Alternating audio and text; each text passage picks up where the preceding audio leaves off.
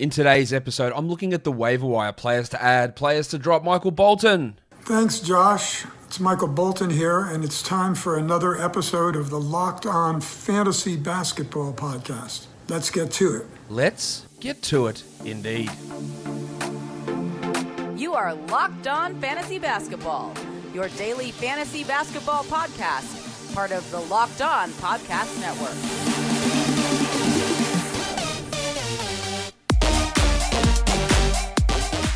Hello and welcome to the Locked On Fantasy Basketball Podcast, brought to you by Basketball Monster. My name is Josh Lloyd and I am the lead fantasy analyst at basketballmonster.com and at Yahoo Sports Australia. And you can find me on Twitter as always at redrock_bball and on Instagram at Locked On Fantasy Basketball. Today, we're looking at the waiver wire. We're looking at players that you can consider droppable, players that you can consider adding, flyers, hot players, whole bunch of stuff. Let's talk about that right now. And we will start by looking at guys who can be dropped in category leagues. Now, in general, you're not just dropping these guys for the sake of it, but if you're looking to make waiver wire decisions, if you're looking to open up stream spots, if you're taking in two players in a 2-for-1 deal, these guys are rostered in a lot of leagues and they can be considered expendable. The world! What the hell are we even doing? Why is Hassan Whiteside rostered in 60% using Yahoo standard metric and 71 in the advanced metric that we have? Just wait till he gets traded. Wait till he gets released. Wait till he gets the minutes. Is it ever happening? Like, what are we doing with this bloke? Like, has anyone watched him play? He's bad. He's the 256th ranked player this season. He's averaging 8 points and 6 boards with 1.3 blocks. Sure, if Holmes gets injured, he can be a streamer, but they just start Bagley there, and he plays limited minutes anyway. Sure, the rumors are he goes to the Lakers. What, to be their third-string center and not play most nights? I don't get it. He's gone. Kendrick Nunn. You know what? Kendrick Nunn has been awesome this year. There is no... In the opportunities he's been given, he has been really good. But we also have to look at it with the lens of no Dragic, no Bradley, no Hero now. At times earlier, it was no Butler. And when people are healthy, he doesn't produce that value. He is the 92nd ranked player this year, so it does seem wild to suggest that he would be a droppable guy. But this is a bloke who, that when players are healthy, he just doesn't play. He comes in, he plays 30 minutes, and then players get healthy, and he doesn't play. And that's why his per-game ranking is so high, because when he plays a lot of minutes and gets a lot of usage, and when those guys come back, he doesn't play at all. Now, I'd be loath to drop him at the moment with Tyler Hero's status unknown, but the last 2 games, he's had, 19 combined points, and only 18 shots in 2 games.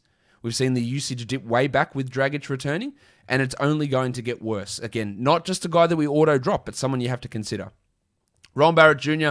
is rostered in far too many spots. He just isn't very good, especially for category leagues. Much better points league player, but for category leagues, he's just a guy that hurts you in too many areas. Low steals, low blocks, not great assists, poor percentages, no volume threes, occasionally or very often gets benched in the fourth quarter. There's just no need for him to be a rosterable 12-team league player in category leagues. If you need maybe a scoring burst, sure, by all means, have a crack, but that's about it. Marvin Bagley, similarly, he puts up points and rebounds, and they are the 2 biggest volume stats in fantasy basketball, so they look better.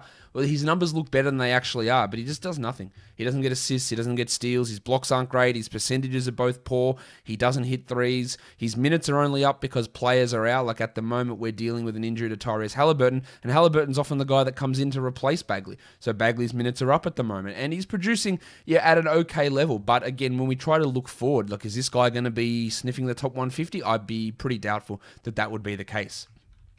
Lou Williams, another guy who had a nice little run when Paul George was out and when Kawhi was out, and then Patrick Beverley was hurting, and he was putting up good numbers, but he is the 181st ranked player this year. I don't think that it's a lock that he's back into the top 150, and if you can't even give me reasonable arguments for him to be a top 150 player, then there's no reason for him to be a must-hold 12-team league guy. He's still rostered in quite a few spots. He can be a nice points ad. He can be a nice free throw percentage influencer, but that's probably about it. For points leagues, a lot of these names still remain on this list because they're still rostered in too many leagues. Duncan Robinson is a better category league player, and I'm not sure he's a 12-team rosterable player in category leagues. But in points leagues, he just doesn't do it. So he is an expendable type player who really his value comes from hitting threes, and that means nothing in Yahoo default scoring. Brook Lopez has been disappointing this season. I think that's fair to say. And I don't think that in a points league, he is a must-hold player. He's sort of on that fringe 145 to 155 type range, which is fine because you roster 156 players. But if he's one of the worst 10 players that's rostered in the league, then he probably doesn't deserve a roster spot because you get more value from streaming that area. Serge Ibaka, we've seen his minutes start to come down. They're playing 21, 22 minutes per night. His value, again, is more prevalent in category leagues where those blocks and threes have more value. But in points leagues, he just doesn't get it going for me. Not likely to crack the top 100 for the rest of the year. In fact, probably not likely to crack the top 125 for the rest of the year, especially with the Clippers going smaller more often. Joe Ingles is an interesting one. When someone is out resting, Conley, Clarkson, Bogdanovic, Mitchell, any of those guys sit, Ingles becomes a must-grab player. When everyone's healthy, he plays 25 minutes a night and he's barely a top 150 guy. And I think that's why we look at him as that fringe type player. Like there are plenty of players in the league we can say, well, we just hold him just in case of an injury. And while Ingles does have a good path because it's one of 4 guys that can miss time, and then he'll probably have half the games where he is usable. But in terms of overall, just lock in, anchor this bloke in, I don't think that's the way to go. And Nerlens Noel is in a pretty strong role until Mitchie Robinson comes back. His value is significantly higher in category leagues and points leagues. And if even at the peak of his value where he currently is, he's like barely top 120, and I don't even think he is top 120 with Robinson out, then there's no point holding on to a guy like that whose value is going to decline in 2 to 3 weeks. Again, not the guy that you just drop automatically, but when you're looking forward, hey, is he in 2 weeks' time? Will he be the worst player on my roster? Then maybe you sacrifice the 130th best player currently to get more value in long term. Let's go on. Next situation, we're looking at some guys who can be short-term ads. We've got a couple of Rockets on this list, Daniel House Jr. and David Nwaba. We've got back-to-backs coming up for Houston, so we're going to have Johnny Wall missing time. We're going to have Christian Wood out, and that means they go small, putting PJ Tucker at center, meaning more minutes on the wing for House and Nwaba. I think long-term, when Wood returns, their value is going to decline because we're not going to get that PJ Tucker at center type scenario. Nwaba's value probably declines more than House's, and then I don't know what they're going to do with Kevin Porter and how he fits into that rotation. But for the short term, there's value there. Danny Green. Talk about him a little bit later more as well. But he is a guy that is putting up really strong numbers, really strong defensive numbers. And with Tobias Harris out, we're getting more minutes from Green at the moment. I don't know how long Harris is going to remain out, but he could miss a game, another 2 games. So Green as a short-term ad has some value, especially if you're looking for those defensive numbers. Dennis Smith Jr., the first 2 starts were a little bit rocky for Smitty. With Saban Lee getting more minutes, but he's sort of wrested back control of that job with Delon Wright out, 26, 27 minutes the last 2 games. Producing at a pretty high level, I think he's worth adding in 12-team leagues, and let's see where it goes. And Isaiah Roby with Al Horford, or even last game, Horford played and Roby had a big game, but Horford's going to be resting games this week. He's going to be resting games pretty much every week, it appears, given the Thunder's schedule. So Roby has some short-term value, but he also has some long-term value as the starting center in those 25% of games minimum that Al Horford rests the rest of this season. For points leagues, some similar names there. We've got Dennis Smith Jr. Jared Vanderbilt's rostered in under 50% of points leagues. I didn't include him in the category league one, but he is a 12-team rosterable guy there. Same with Jakob Poeltl, who is starting over LaMarcus Aldridge. I don't know how long that continues, but it is happening now, so make the most of that. Josh the Hitman Hart. He has been playing 30 minutes a night. Now, Eric Bledsoe's playing time has spiked back up, but it hasn't really been at the expense of Hart. It's been at the expense of guys like Lewis and Alexander Walker. So Hart does have some 12-team short-term value. At least it's probably long-term there too. While the wild thing, Jay Sean Tate, for the Houston Rockets, he's putting up some good numbers. And much like talking about Nwaba or House earlier on, it is helped by the absence of Christian Wood and the resting of Oladipo and the resting of Johnny Wall. Let's look at some deep league ads here. Maxi Kleber, starting to play a little bit better. I think he's locked in as a starter in Dallas, which is good value, but you're in a 16-team league, Kleber's on the wire. You've got to add him. Isaac Okoro, don't be too quick to write him off because recently his numbers have started to spike. He's shooting the ball better. His defensive stats are jumping up. We know the minutes aren't going anywhere. He's a nice 14-team league ad. Andre Iguodala in Miami with no hero, with Bradley out. Now Butler's dealing with a knee problem. Iguodala's not going to be wowing us, but he's rostered almost literally nowhere. So a guy that can bring in some assist numbers, yeah, he's a horrendous free throw shooter. He doesn't get to the line at all, but getting those assists can be valuable. The Chief Al-Farouq Aminu, Sometimes may be good, sometimes may be shit. At the moment, with Aaron Gordon out, he's starting at power forward and he's bringing defensive stats. A steal and a block per game, that can be relatively valuable, especially in deeper leagues. And then Jalen Noel, who is going to come in, he's going to be a gunner in place of Malik Beasley. He's not starting in place of Beasley, but he'll get 22 to 26 minutes, you would imagine. He'll hoist up a whole bunch of shots. He won't really do too much more than that, but getting that scoring burst in a deeper league can be something that's quite valuable. Let's look at some must-roster players. These are guys who, according to Yahoo's roster percentage metric, are on less than 85% of rosters, and I project them to be top 100 players the rest of the way. Now, this doesn't, maybe this thing doesn't include dead leagues, but regardless, it just needs to be mentioned. I'm just going to run through the names. If they're on your waiver wire, they should be added. Marcus Smart, Norman Powell, Mason Plumlee, Delon Wright, the Rock DJ Robbie Williams, Robert Covington, Maximum Derek White, Darius Garland, Evan Fournier, the Pencil Harrison Barnes. Barnesy.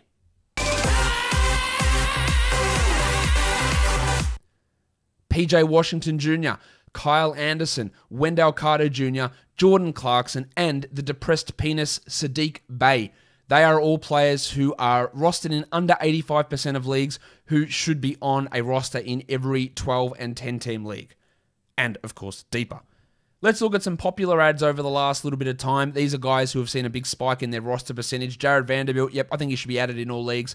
Malik Monk with Devontae Graham out. He is shooting the absolute lights out from three. Like, I think he's a top 6 shooter in the NBA from three. He's getting some nice volume. He's at least worth a look. Dennis Smith, I've touched on him a million times. Rob Williams.